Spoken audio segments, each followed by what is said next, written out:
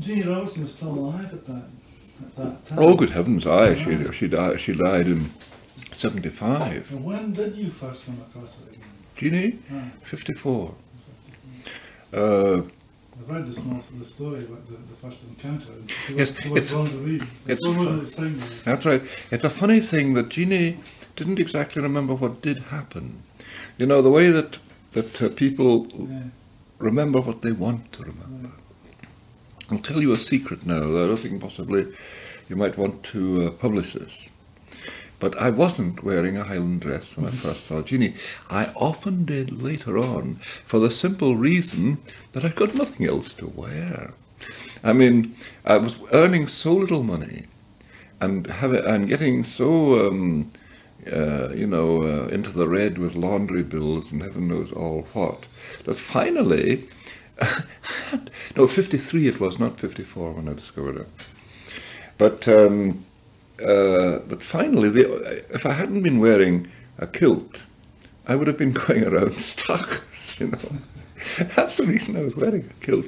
But it was the second year that I went to see Jeannie that I was wearing the kilt.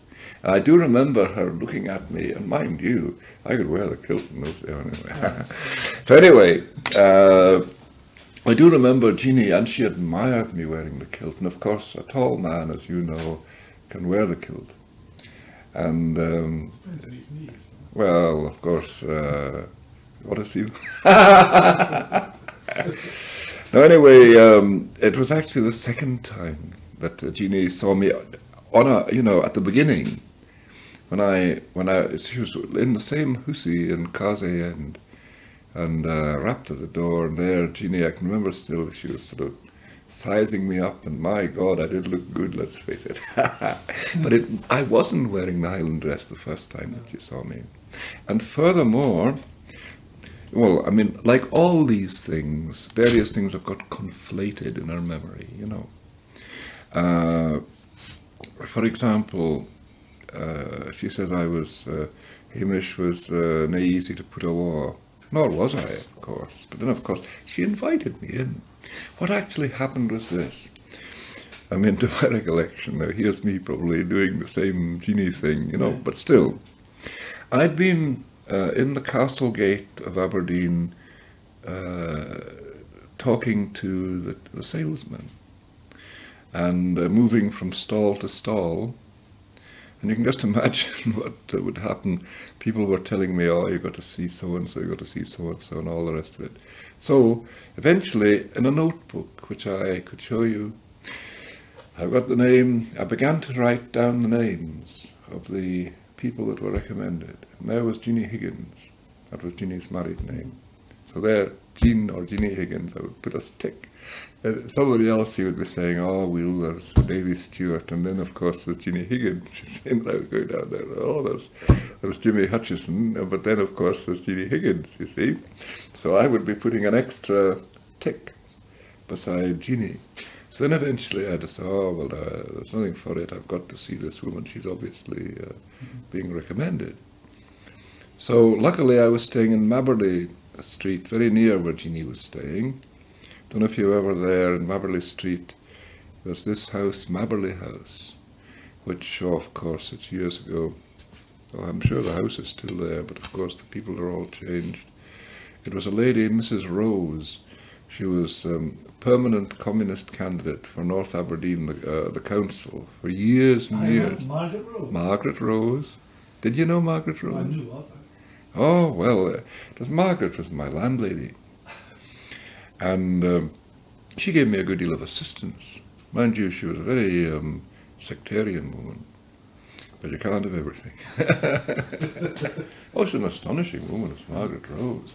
I mean, she stood for the council year after year as a communist candidate. She usually got about 70 votes, but not bad, because she got them on her own personal merit. And acquaintance. Anyway. Jeannie was close by. Pardon? Jeannie was close by. Jeannie was very close by, Maberley Street, and Jeannie was in Causey End, you know, so I mean it only took me about 10 minutes to walk from one place to the other.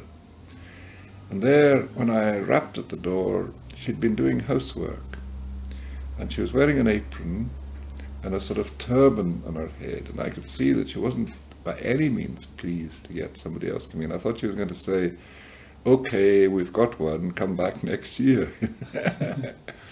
So I adopted the policy which might be regarded as cruel or even sadistic.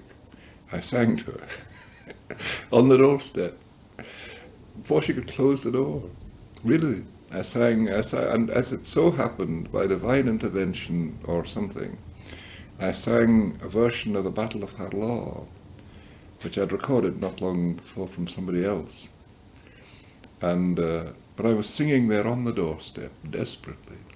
A slow smile spread over Jeannie's great big face, you know, and she said, "Come a while, and I'll sing you the right way."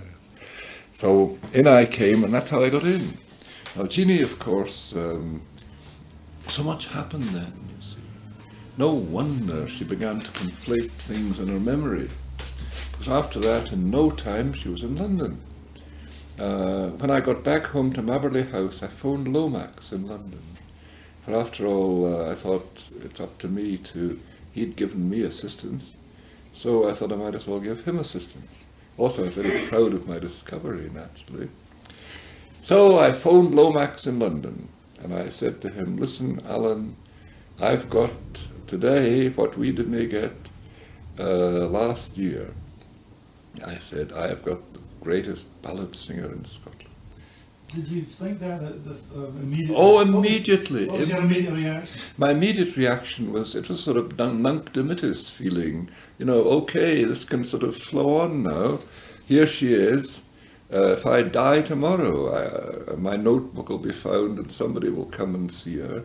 And that's it, you know. Oh, that she was the tops. I have no doubt. I mean, she hadn't sung a verse of Harlaw, her own version. You know, she fixed her great big black eyes on me and sang me Harlaw.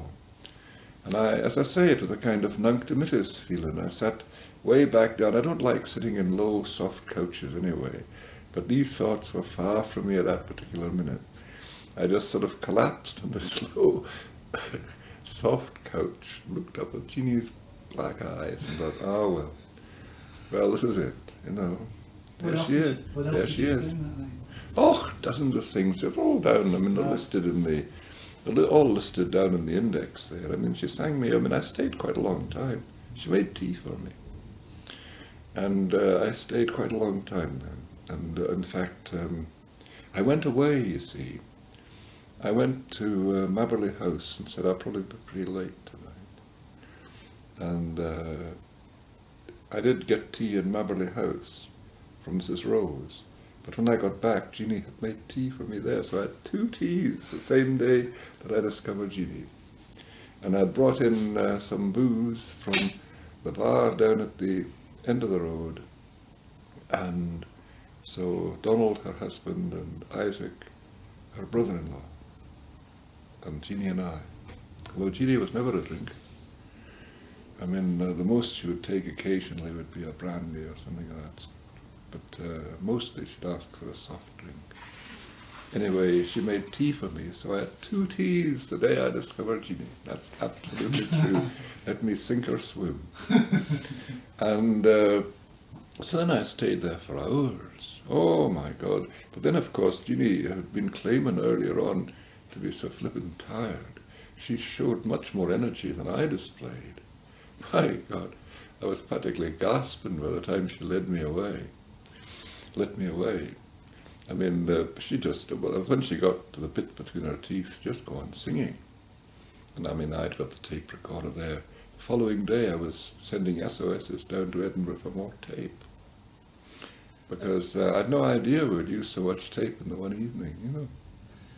I remember hearing the Lead Belly tapes on the last sessions that he made in the hotel room. And he seems to be exactly the same way. The music, the songs are just bubbling out, pouring out. Oh, well, Jeannie was always like that. Once she, and she was a wonderful talker, you know. It wasn't only just songs. Jeannie was a tremendous conversationalist. And like Dr. Johnson, she talked for victory. Nobody challenged Jeannie when she was talking. I mean, I've got quite a number of, tapes down below and across, funnily enough, in that red box at the bottom of that midden there. These are just conversations of Jeannie. And she was a wonderful talker. She would talk the proverbial hind leg off. And I mean, she... and recitations too. And recitations and stories.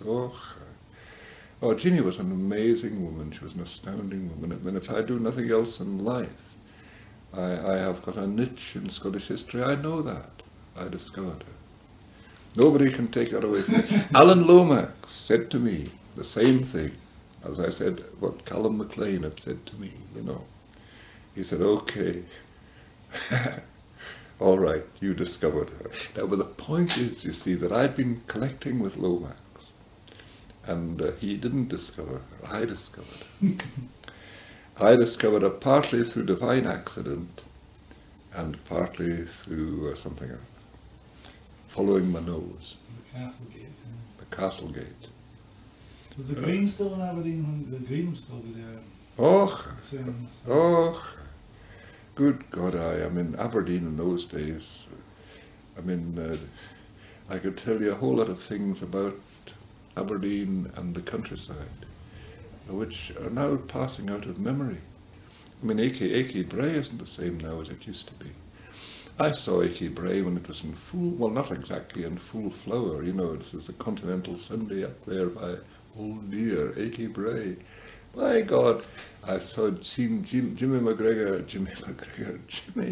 Macbeth in full flower there at Achy Bray, and teaching a lad a bothy song, stanza after stanza, in the pub in Old Deer after it.